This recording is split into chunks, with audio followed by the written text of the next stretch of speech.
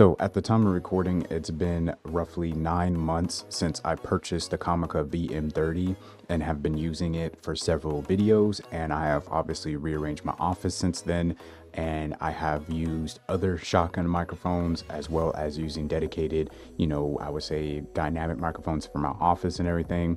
And I have some thoughts and opinions of this microphone and why I think it would be a great addition to those who are looking to do something unique with their setup because of the capabilities of something like this and being wireless. And what I mean by that is that I'm able to do something like this and talk to you for a talking head video, or do something like this and talk to you guys for a different angle and then get in the whole room and stuff like that for our office. Or if I want to take it to another level, I can come over here and use it at a actual, gaming, streaming setup or wherever, or desktop setup. Obviously, I would have to, remove this microphone, use one of the attachments or wherever, but you essentially get the point. So at the time of recording that video about 9 months ago, I purchased the Comica VM30 with my own money, and it was around $180, and I would have put on screen roughly what it would be costing right now if there is a price discrepancy or something like that, so you can, I would say, be able to know what you're looking at if you're deciding to pick this up for yourself or not for your own content creation needs. Now, this microphone does have some cons, and that's why I kind of wanted to go back and talk about it after using it for some videos and obviously having some more time with the actual product. And this is something that I'm thinking about doing with other products. So if you want me to do that, as far as going back and testing them and giving updates or whatever on them, then let me know by leaving a like on the video or leaving a comment down below. I think this could be very interesting or whatever to see if what I think about the products from my initial review, after months or a year having it or wherever, going back and reviewing it again, if my thoughts and opinions have changed or not. All right, so first off, let's go ahead and just get the cons out the way. I think this microphone is meant to be traditionally like a traditional shotgun microphone, which means that it's always boomed out of, I would say, frame, or you don't see it in the actual video itself.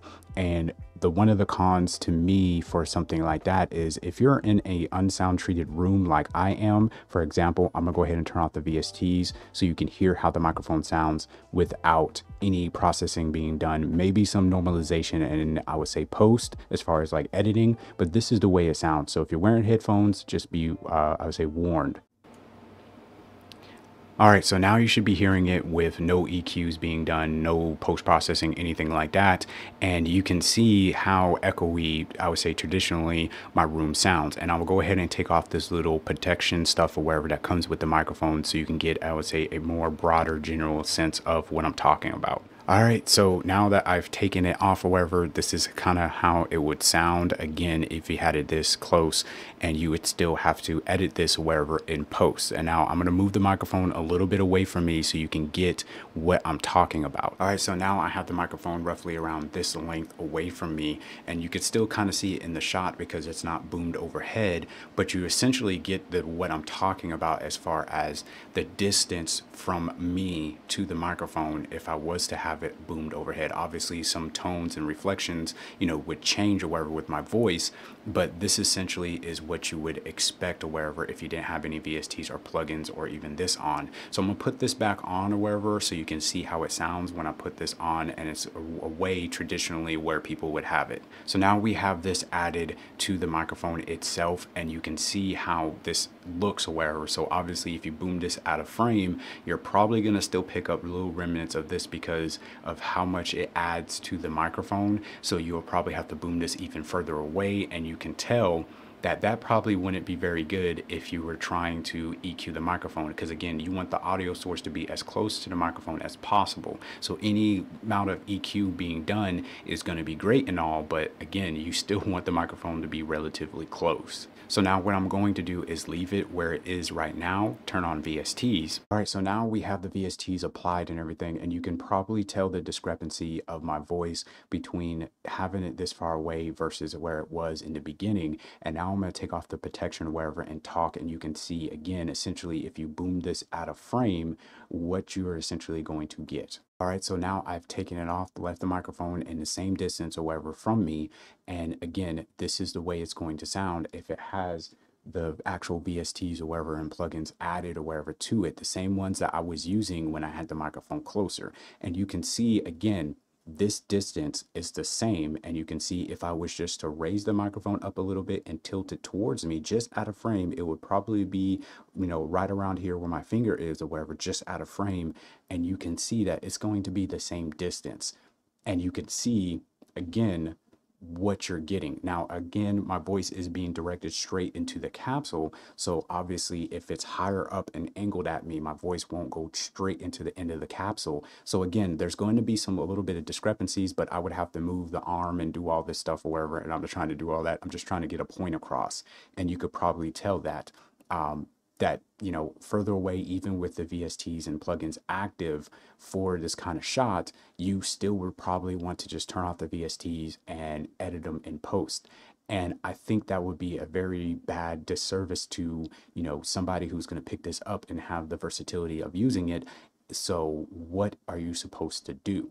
Well, like I said, you could have it closer in the frame or wherever, or in your shot and talking into the microphone and everything and still get really good audio. You're just gonna have to be comfortable with it always being in frame, because essentially what I'm talking about with using this and the pros about it is that I can actively use VSTs and plugins while I'm recording into OBS through the Wavelength software. Now, if you don't have an Elgato, you know, product or wherever to be able to take access of the VSTs and plugins through their Wavelength software to apply to any, I would say, audio source that you're bringing into the software, you can still essentially do what I'm doing with all the different camera angles and all that stuff and this microphone by using, I would say, something like OBS and using the VSTs and plugins through their filter, you know, properties and all that stuff, wherever, to essentially do the same thing I'm doing with this microphone.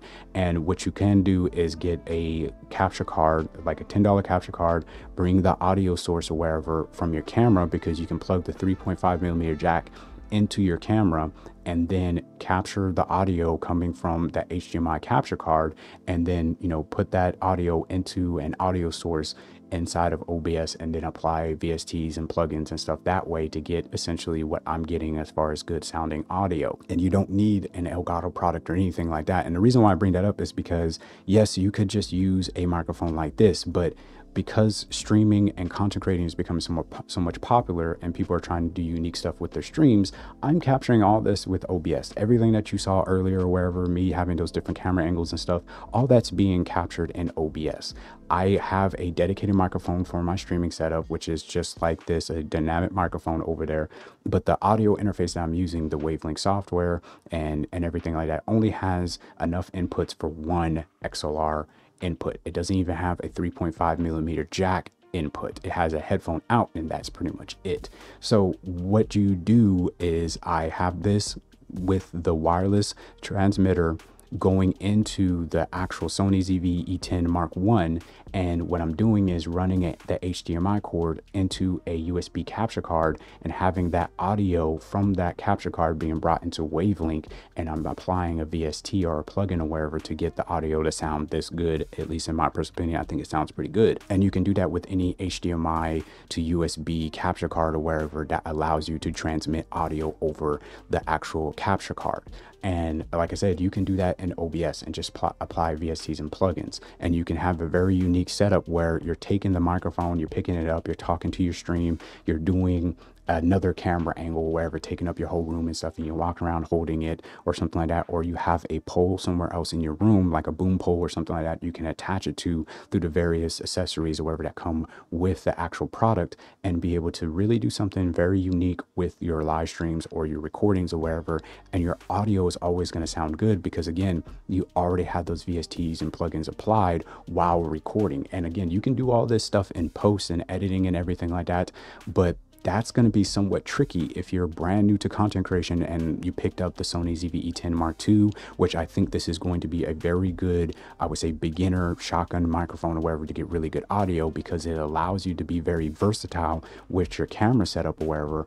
And you can do a lot of unique things where you don't need an XLR cable, you know what I'm saying? And if you don't want to go around and have to spend a whole bunch of money for a really good wireless lavalier system like the DJI or the Rode systems or wherever out there, you can use something like this and still achieve wireless audio essentially. The thing about it is a lot of people are going to be like, well, there's budget wireless systems out there from the likes of Hollyland or anything else. But at least in my personal opinion and my testing, a lot of those with the way I'm using this microphone is not going to be able to be achieved with the VSTs and plugins active while you're recording.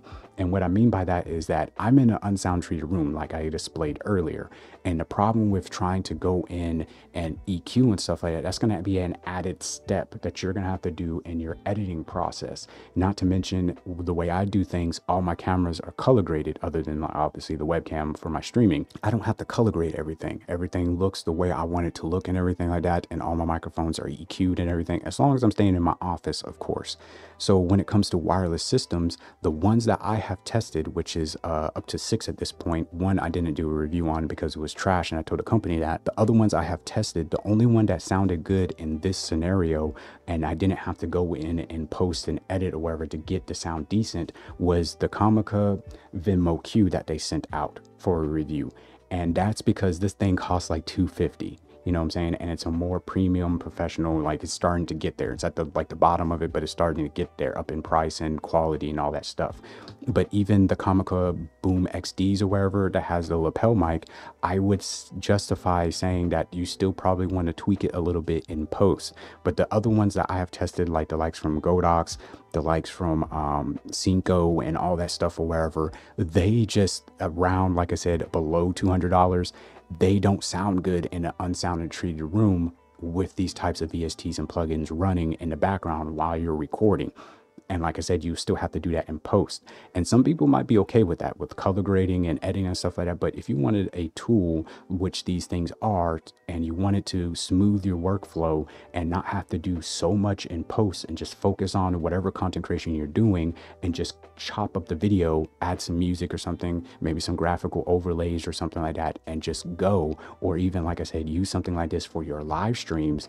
You're not going to be able to essentially do that with wireless systems if you're in I would say a traditional room where a lot of content creators, a lot of streamers, and I would say also a lot of people who are going to pick up the Sony ZV-E10 Mark II, 1, whatever it is, and just starting out the content creation journey.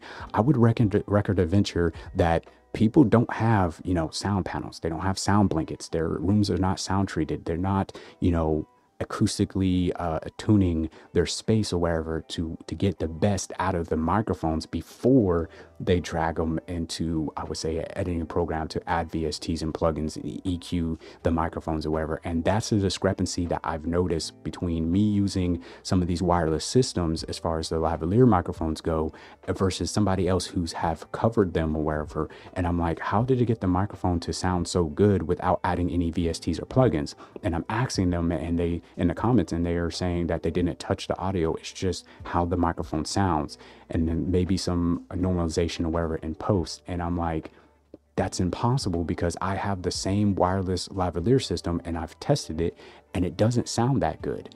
And the reason why is because when you look at their space, they have the sound panels, they have the sound blankets, they're in a acoustically tuned room or something like that. So they're not going to run into a small bedroom or wherever that doesn't have anything on the walls and all that stuff, and it's just sound reverberation and everything like that. Or they're somewhat in a bigger spot where they don't really have too much echo, but the sound is able to dissipate before it hits the walls and comes back into the microphone.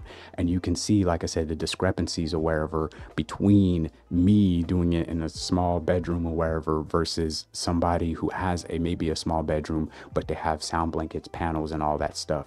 And like I said, I don't have to really worry about doing all that as long as I have the protection stuff or wherever on the microphone, and I have the microphone in the shot close to my mouth, and I'm just talking.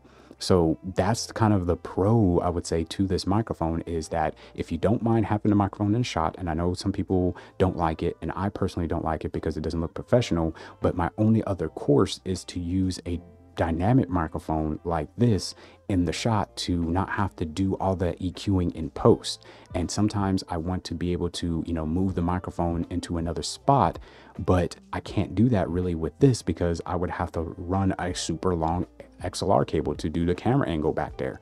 My only other choice is to use a wireless lavalier system. And even with the Comica VM30, wherever being really good as far as the audio and stuff and me liking it, I still, in my personal opinion, if I was going to do a shot like I did earlier in that other camera angle, I would have to somewhat touch it in post.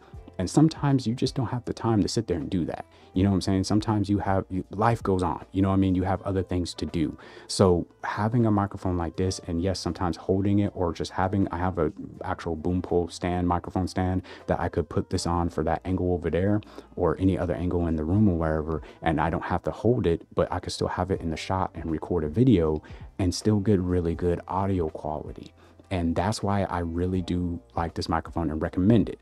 The other con that might be big or wherever, if you're looking at this microphone and you've seen other reviewers, there's been numerous of ones have said that if they use the wireless, I would say receiver to go into the camera or something like that, and they're recording the audio, sometimes the audio just cuts out. Sometimes they will go back in post and notice that there's a big audio section missing because randomly the transmission cut out.